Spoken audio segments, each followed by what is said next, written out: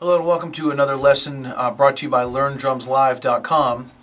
This lesson is going to look at a 4-bar break, a drum break in a rock setting, and it's going to be performed at 3 different tempos, so it'll hopefully make it easier for you to learn the 4-bar break. And I've included the transcription to this break at LearnDrumsLive.com. So if you go to LearnDrumsLive.com, you can download the transcription and use that as a guide to this 4-bar drum break. All right, take your time with this, and thanks for stopping by.